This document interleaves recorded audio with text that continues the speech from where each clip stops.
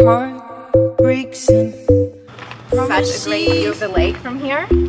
I've had more than my share.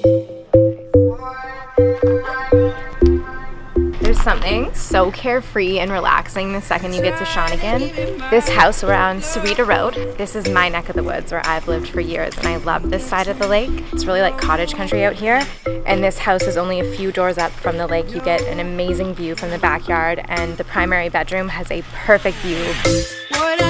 So much parking here, and what I love is we have a covered entry to the main entrance, and then also tons of storage. Love storage. It could also be an office or a workshop.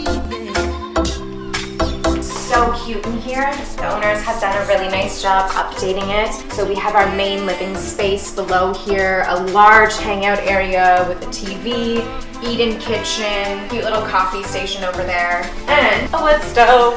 Everybody in Shawnigan, I feel, needs a wood stove. That's just my opinion. If you're a little bit taller than me, you can actually see the lake from the sink. We've got the barbecue on the other side, so honestly, you could just use this window as a little pass-through when you're having a barbecue and entertaining out there.